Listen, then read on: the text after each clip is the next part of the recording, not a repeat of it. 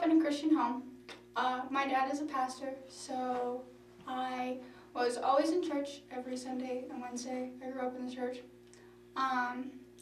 When I was in the summer after my 4th grade year in 2010, I went to a girls-only camp on Casper Mountain. And growing up, I never really believed anything that I was taught. I knew that Jesus was real and that God was real, but I didn't really believe that he died for my sins. And I had a lot of really, really difficult questions that a lot of the adults didn't want to answer. When I was on the mountain at that camp, it was one of the last nights of camp, and I was sitting on the back porch crying after devotions, and my counselor came out and talked to me, and she said, "Elizabeth, I think that God is telling you that you need to accept Jesus." And so I accepted Jesus on the back porch of the cabin.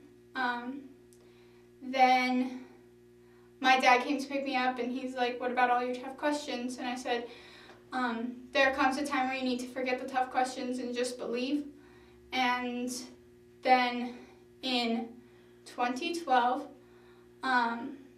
the summer before my 7th grade year, we adopted my younger brothers, and that was really, really difficult for me. Throughout junior high, I got bullied a lot, and there were rumors spread around the school about me. And then when we adopted my brothers, we didn't really get along. And so I get bullied at school, and I come home and get bullied more. And then there was one night where I was messing around on my computer, doing things that I shouldn't be doing, and I came across a website, and I clicked on it, and I ended up getting addicted to pornography, which was a problem that lasted 5 years. In the summer of 2018, I went to a collegiate camp conference thing in Oklahoma, and we would go to worship in the mornings, and then in the afternoons we had our breakout sessions, and one of the breakouts was called Pornology, and I was not going to go to it. I had things figured out. I was going to do things on my own. I was going to be okay. But I only had 2 friends at the conference, and so I just followed them to the Pornology breakout because that's where they were going. And so I learned a lot. It was about the struggles that girls face dealing with pornography, what the Bible says about it, and like ways to get out of it.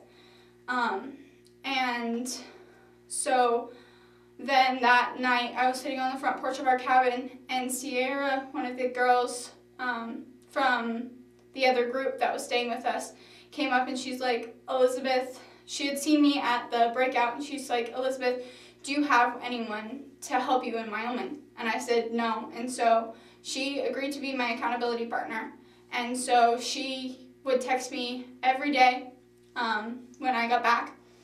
And slowly every day turned into once a week, which turned into not at all.